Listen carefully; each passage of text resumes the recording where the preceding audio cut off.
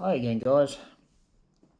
Sorry I haven't posted videos for a while, but I've been a bit busy. I'm no longer working at the tackle shop and just been busy doing a few other things.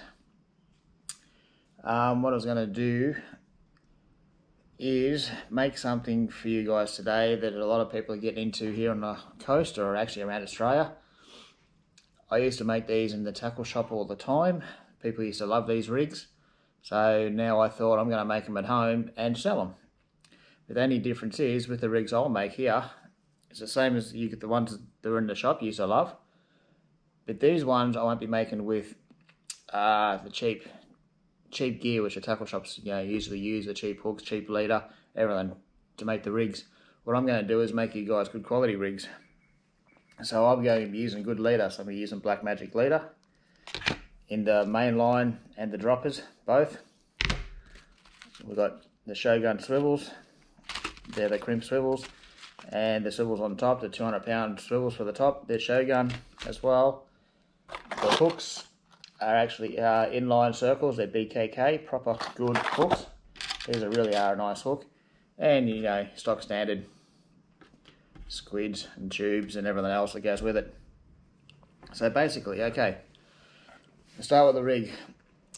These deep drop rigs I'm making aren't for the huge fish. A lot of people like chasing like flame snapper, big pearl perch, a few bar cod in around 150 to say 250 meters, so just over the shelf. And these are the rigs I'm going to make for you today. These rigs will work very well for these species. They're a little bit lighter than the big heavy duty deep drop rigs for blue eye and the big bass groper and everything else. They're quite big heavy things. So these ones, the main dropper line is 200 pound. The branch lines, that's the one to the hook, I'm going to make they're 100 pound, okay? The hooks are an 8/0 inline circle, beautiful strong hook, small and catch pretty much everything, including some nice big pearlies. These are great hooks. Okay, so down to it, it's quite easy. So what I do is cut the main line. This is going to be a main line through the middle. This is 200 pound. So what I do is I make them roughly a metre between hooks. So I cut one end, I'll measure out, that's roughly a metre, okay? So I do 1, 2, 3, and last one, 4. So that's measured out 4. Okay, now to start. Now what I do is just a bit of tube, so basically protected tube, and crimps. What I'm going to use today is double crimps, like little black double crimps, the 2s. The main line's one to fit 200 pound, I think it was 1.6 mil. Yeah, 1.6. These things fit perfectly. Okay, for your 200. So crimp on first, then a bit of protected tube, and then I've just got a small crane swivel. This is going to be for the sinker end. I'll explain how this works later. It's very simple. So just slide it down, slide your tube up like so, pull it down. Okay, now we just crimp that. Usually I go the second hole in for these ones. Just nice and snug, you don't have to squash the bejesus out of them, just nice and snug like so.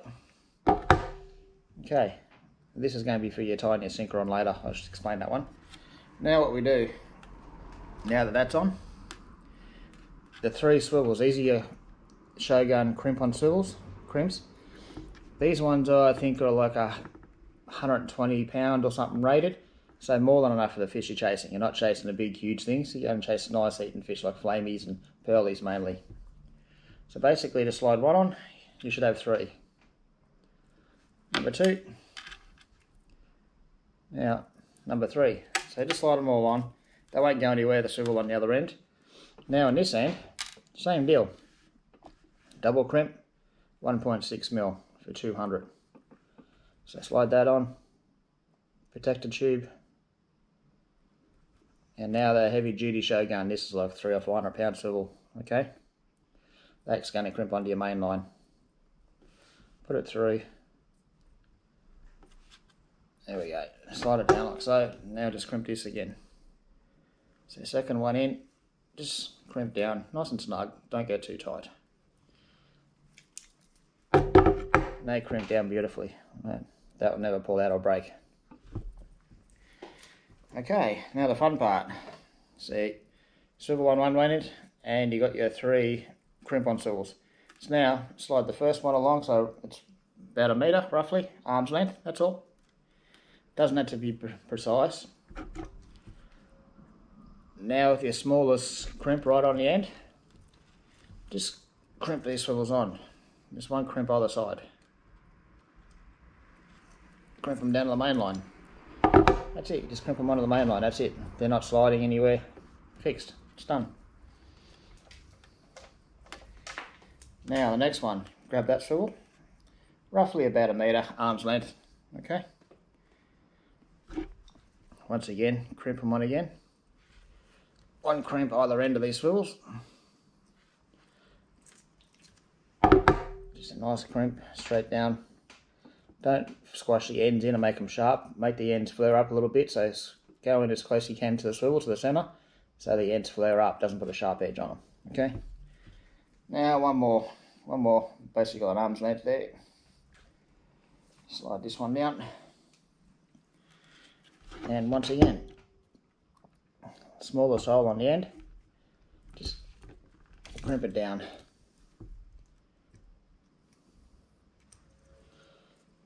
Okay, so there's your main line. So we've got our swivel, first hook, second hook, third hook, and sinker. So we'll just drop that in the floor for a minute. Now what I've done, I've already pre-cut 3 of these. These are 100 pound, and they're about 12 inches long, roughly. I usually do about 12 inches, okay? So once again, same sort of thing. Double crimps. I've got smaller ones this time. These ones are a 1.3 mil. They fit the 100 pound quite nicely.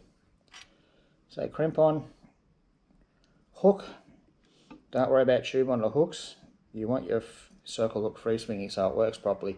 You put a tube on there, that ain't free swing. Okay, just make a nice little loop like so. You can put a Flemish eye there if you like, but it'll actually pull down tight your first fish. Just a little eye, and once again crimp down. Don't crimp the ends, flare the ends up like so. Hopefully you can see that, they're flared up a bit. And the hook's going to be free swinging, it's going to do its job well. Okay, now fun part, just dress it up a bit. There's a squid to go over your hook and your bait. Okay, now I'm just going to use these are an orange ball. These are Lumo, but they're orange. I'll use different colours to dress them up a bit. So just a ball. And then we've just got some tube. This is a Lumo green. And this also protects the line from, raspy teeth a bit. So that's it. Okay. There's your hooks. That's one.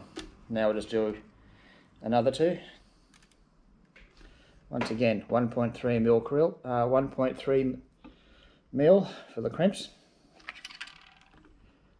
For the 100 pound, for the 100 pound Black Magic anyway. Just put it in, slide it down, just make a little loop. Like so.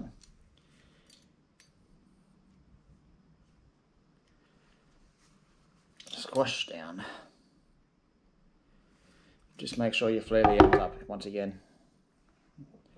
That's it. Never undo or break. It's all good. Another squid. Let's go a different colour this time. Okay, once again I got my orange balls and green tube. Okay, number 2. Last one.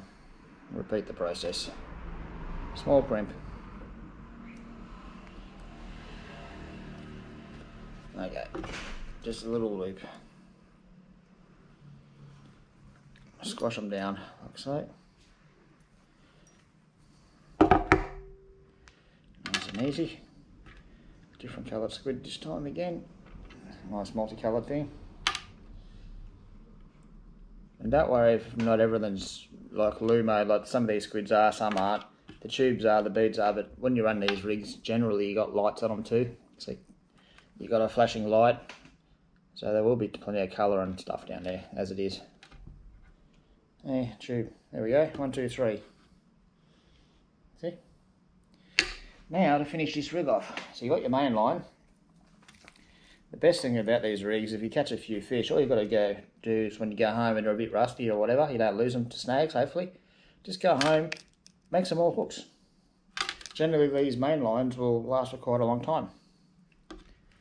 Okay, so just go home and make some more hooks. You can generally use the squids and stuff again because most of those fish haven't got sharp teeth.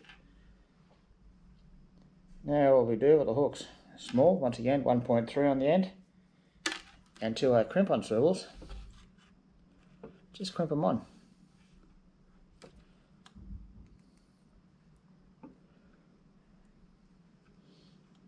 Actually, sorry guys, my fault there, I forgot something.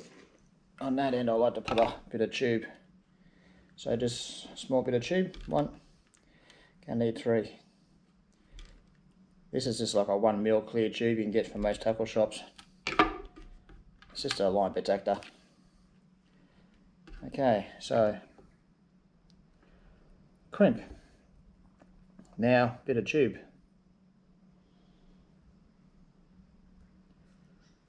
Need new eyes. Now I can put it on me. Where's my first swivel? First swivel. Doesn't matter what colour goes on what hooks either. Just put them on. Okay. Do it swivel. Pull it down nice and snug like so. And once again, just crimp it. Right in the middle.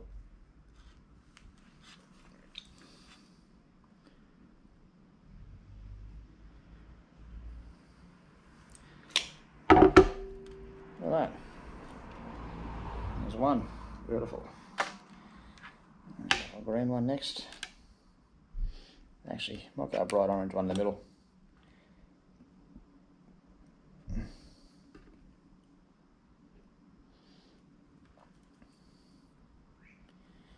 See, crimp tube once again. Just crimp on. Put it down nice and snug. Once again, crimp in the middle. Don't squash the ends of the crimps down. You don't want to make them sharp. Just make them flare out so they're not too sharp and not going to do any damage to your line. Okay, 1, 2, last one.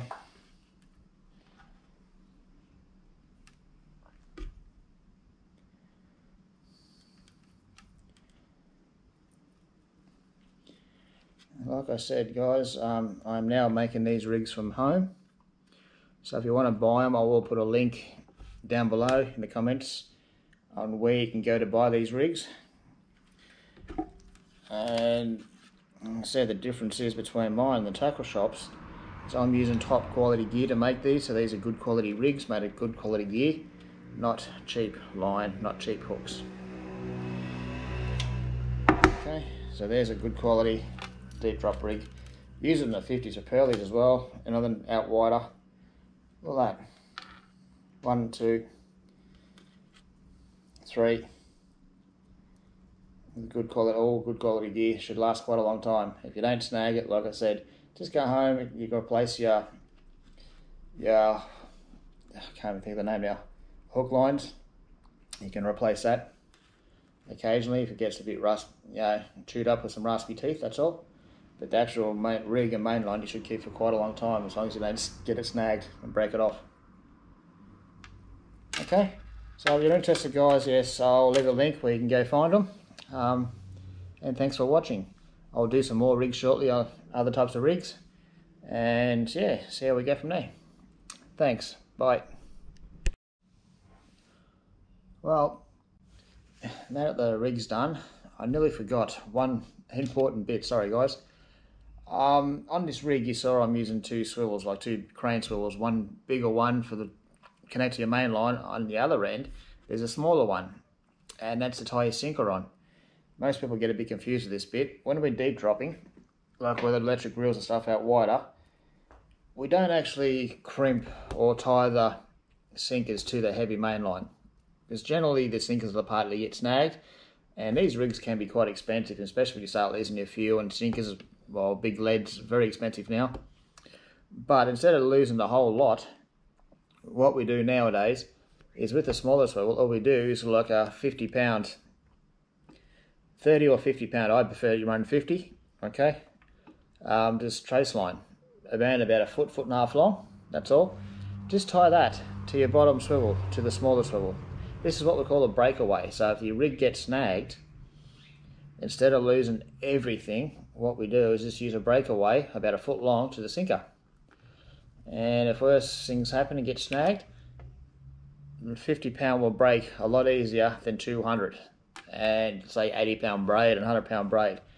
Okay, so you just 50 pound 2-yard deep drop sinker. Usually they're like a 2 kilo sinker, depending on the depth and the current.